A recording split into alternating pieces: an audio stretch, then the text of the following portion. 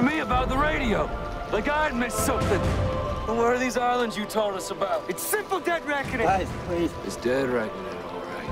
'Cause I reckon we're dead out here. Kicking it off at number 5, we have eye contact. You may not realize it, but eye contact is an incredibly powerful force and is connected with humanity's earliest survival patterns. As we evolved, children who could attract eye contact from adults had the best chance of being fed and cared for. Today, newborn babies will instinctively lock eye contact with their caregivers, which has had a powerful impact in the adult mind. A huge part of this has to do with the whites of our eyes. Compared to the other 220 non-human primates, we are the only species that has evolved a large white area of the eye. Chimpanzees can easily be staring at one thing while their head is pointed in the complete opposite direction, and we'd have no idea because we're attuned to follow their eye movement. For humans, eye contact was vital in our early development and gave us an almost instant understanding of each other's intentions without ever speaking a word. However, this fact can be easily manipulated by predators.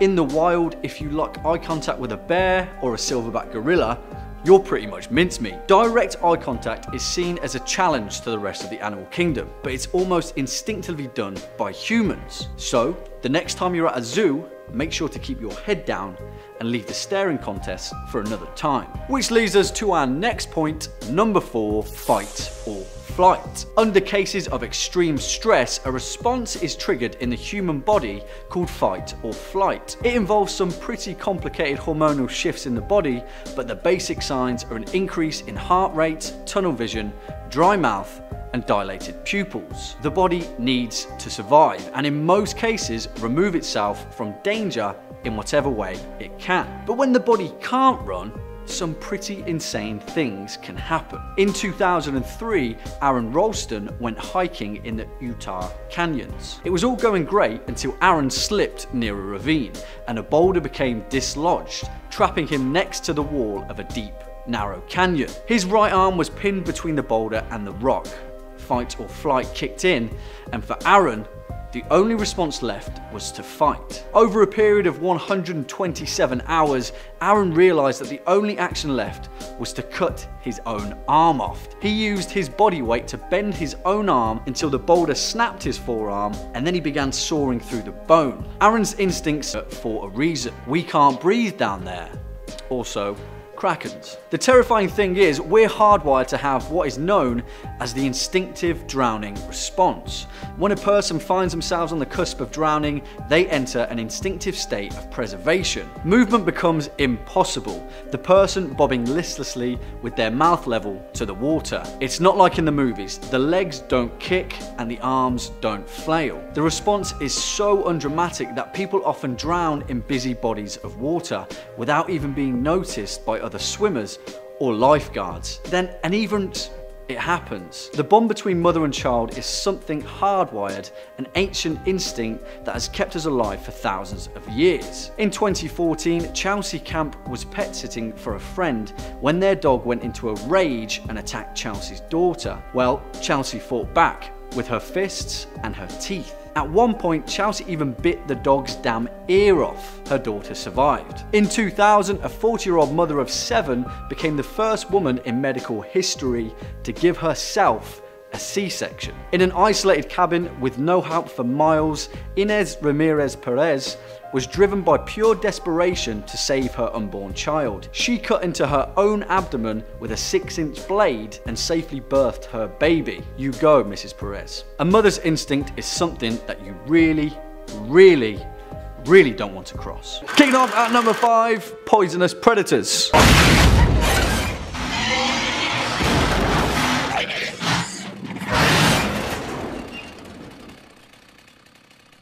Since the dawn of time, our species has been afraid of snakes, and for good reason really. Indiana Jones was onto something after all. Thanks to evolution, we know that ancient humans were tree-dwelling mammals, and our species quickly learned that those very same trees were shared with some pretty terrifying serpents, and we quickly learned that the importance of telling the difference between a tree branch and a snake tail was literally a matter of life and death. Because of this, our eyes gradually evolved to see colours much more vividly, down to the fact that the most opportunistic characteristic of our ancestral mammal ancestors would be better enabled to avoid the tree-sharing snakes and not end up, well, dead. While in a 2011 Japanese study, they proved that humans are extremely sensitive to biologically threatening stimuli, and researchers found that children were intrinsically rapid at detecting pictures of snakes hidden in flowers. It's not just snakes though, because spiders also factor into this portion of our brain power, and it is widely considered that arachnophobia is so much more prevalent in women due to the fact that during our hunter-gatherer days, if a woman were bit by a spider, her offspring would likely die without her. Coming in at number 4, public speaking. Right. So when Rigby got his samples back from the laboratory, he made a startling discovery. And perhaps Ross wouldn't have been laughed at if everyone knew that deep down he was just acting on an instinctual fear. Nah, I'm just kidding, that scene is hilarious. Of course they'd still laugh at him, but the fear of public speaking isn't just reserved for nervous fictional characters, because it's a universal fear felt by people across the planet. Have you ever been in a situation where you've got to give a presentation, but the night before you just can't seem to get any sleep? The next day you've got butterflies in your stomach and you're drenched in sweat. Well, the answer is that the root of this fear is actually built into our DNA. The fear of public speaking actually comes from our amygdala, the part of our brain that regulates emotion, which is then hypersensationalized by the reactions of each and every face in an audience, subconsciously picking them apart to see which, if any, people pose a genuine threat to our survival. Oftentimes this results in a crippling stage fright where some people, when faced with the terrifying reality of public speaking, simply just stare blankly into the crowd. The continued perception of this threat overloads their instinctual brain, and it results in a primitive level staring contest, much like when a deer is literally caught in the headlights. Swinging in next at number 3, the dark.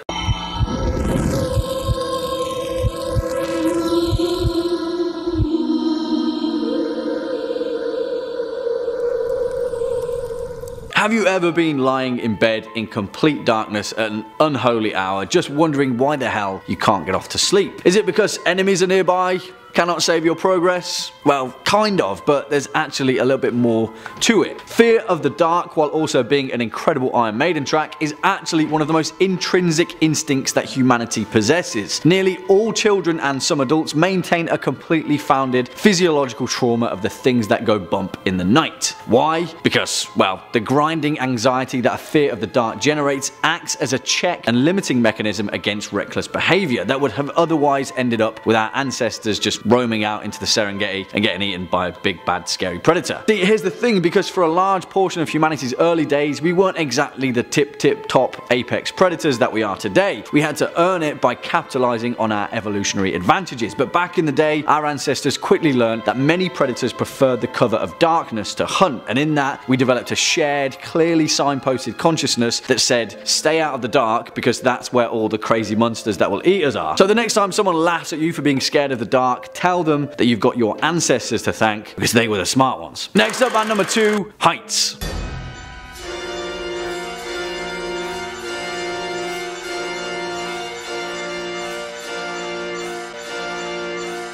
Oh, Hans Gruber, you sorely misguided man. As my editor Dylan pointed out, Alan Rickman actually had his own massive fear of heights, and when filming that scene, the crew lied to him about the timing of his harness release. So what you're actually seeing is the one-take face of betrayal. Poor guy. But Alan Rickman wasn't alone with his fear of heights, because we all feel it in some ways or another at varying degrees. In actual fact, an instinctual reaction to heights is triggered when your inner ear feels an exaggerated gravitational pull and tells your other senses all about it. It immediately alerts the rest of your body of the distance that exists between you and the ground, and well, if that distance exceeds say 30 feet or so, your body will instinctually go into a panic mode triggered by the fear of falling from such a height. The thing is though, this fear is fascinating because unlike other similar fears, while our body is hardwired to experience a shift in gravitational pull, we don't develop this fear at birth. It isn't ancestrally ingrained in our brains despite having the faculties to do so. In actual fact, this fear is developed after a baby begins to learn locomotive skills, and it's been found that people only learn to be scared of heights after they begin to perceive space and movement. So basically, we just got far too used to swimming upside down in our mum's wombs. Oh, why did I just say that? Mum's wombs. And finally, coming in at our number 1 spot, death.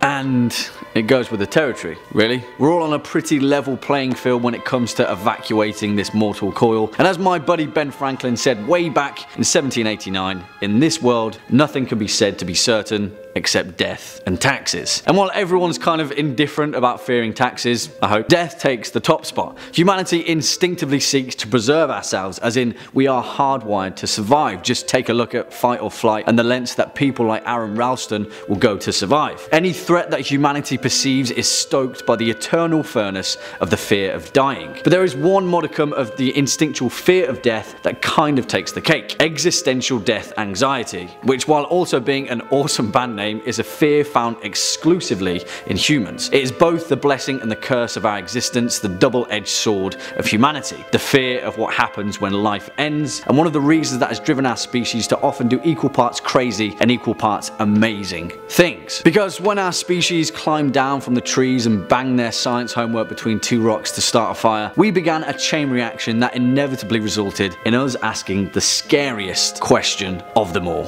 what happens when the lights go out? Kicking us off at number 5, we have the creepy artist. A Reddit user who will otherwise remain anonymous details a bizarre encounter that occurred in broad daylight sometime in 2014. It was the height of summer and she was home alone in her apartment enjoying a bright, warm afternoon. Well, that all abruptly ended when she heard her doorbell ring. As she opened it, a young, unassuming man stood in the frame holding a large square bag. Being a Canadian who, as we know, are incredibly polite individuals, she struck up a conversation with the man and discovered that he was an artist. He told her that he was in town to open up a gallery nearby. You see, he wanted to drum up some business and sell some paintings to the locals at a discount rate. Sounds reasonable enough, right? Well, the first few paintings he showed her were nice general landscapes of nature and a few national parks. But that's when the nude portraits began. The first one was conventional enough, a classical Grecian style with bowls of fruit and the human form. But the next one seemed eerily too photorealistic and almost seemed to depict some kind of crime scene. Then it became even more intense and depicted scenes of gore and violence, even human dismemberment. The man, he just stood there, flipping through the canvases and grinning wildly at her. At one point, he even made a step towards her, and that's when she abruptly slammed the door in his face. She was freaked out, to say the least, but after she calmed down, she went to check from her bedroom window where the man had gone. Well, he was still standing there in the exact same spot, flipping through his paintings to a closed door. Next up at number 4, we have the porch creature. Now, we all know that things that happen in the wilderness are already 10 times scarier by default. Reddit user I Am the Cage was house sitting for his parents, who he described as lived in the actual middle of nowhere. The closest neighbour to his parents' house lived about a mile away, and his parents had taken their dogs with them on their vacation.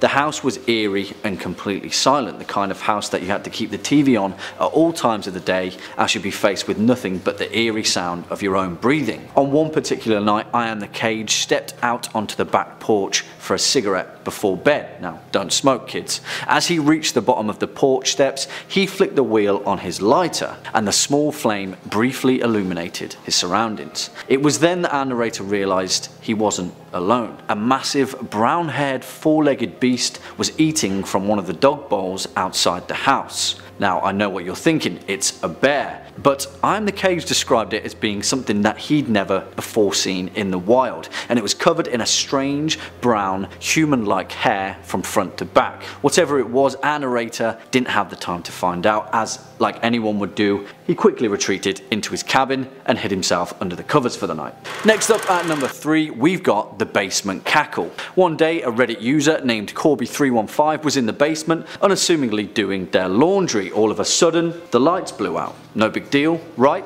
Wrong. When you're in a basement in the dark, the demonic forces of evil and shadow are instantly alerted to your location, as we all know. In Corby's basement, it was partitioned into 2 sections, with the furthest away section being where the washer and dryer were kept. So, in order to get back upstairs, you had to exit the laundry room and go through the other parts of the basement, which was now in absolute pitch black darkness. It was so dark, to say the least, but after finishing the laundry and eventually mustering up enough courage to brave the basement, Corby315 made their way through the darkness. As they got to the halfway point, all seemed fine until Corby315 heard a noise from behind them that was clearer than day. A loud, continuous cackle, a shriek that could only resemble that of a witch's. Corby315 described the cackle as deep and hoarse, as if whoever had made it had been smoking for nearly 50 years. Whatever it was, they didn't stick around long enough to find out, wisely so. Coming in at number 2, we've got the Bonneville Trail. Years ago, Reddit user 7spaces, who lived in Utah, was a keen hiker and camper, and they headed out one weekend to the Bonneville Shoreline Trail. On this particular occasion though, he decided to take a trail that he'd never walked before. Good idea? It rarely is. After hiking a few miles up the trail, he came across a bend where 2 trees had apparently been uprooted. Seemingly though, they'd been placed over the trail in a way that resembled an archway. This is where things get weirder, because at the end of each tree were 2 big elk skulls purposefully put into place. 7spaces describes the skulls as being placed to look directly at you. He shrugged it off though and kept going on his way. As soon as he passed through the threshold of the archway though, he felt a cold chill shoot up his spine and the hairs on the ends of his knuckles stand on end. He didn't want to turn back, but the whole time he couldn't shake the sensation that he was somehow being watched. As he makes his way through, maybe 5 minutes later, all of a sudden the birds stop chirping and all the little animals of the forest stop moving, and even the wind seemed to die down. It was total silence. And as he'd been taught by his father, he knew that sudden quiet in the wilderness generally equaled bad news. 7spaces broke out into a full-blown sprint and hauled his ass off the trail. He didn't see anything, but he knew at that very moment that something or someone was stalking him. He could feel their eyes burning into him as he ran back down the trail. He doesn't know exactly what it was, but he intends to never find out. And finally, at our number 1 spot, we have the abandoned train tunnel. In this story, which happened around 2012, Reddit user Doodling Daughter details the strange events that happened in a set of old train tunnels in Colorado. The abandoned train tunnels, which are just west of Manitou Springs on Highway 24, if you wanted to check them out yourself, which, well, I wouldn't really recommend, please don't do that.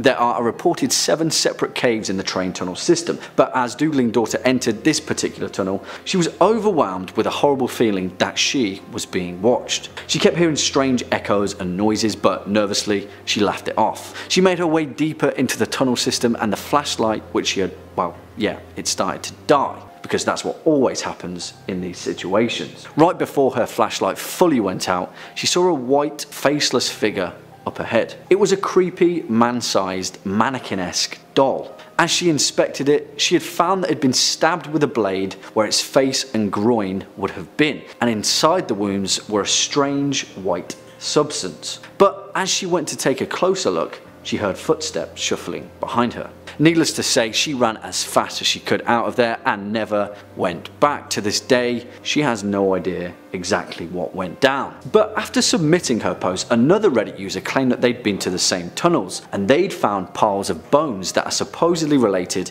to a group of Satan worshippers that inhabit the tunnels. Well, what do you guys think? Would you want to head down into the Colorado tunnels on your own?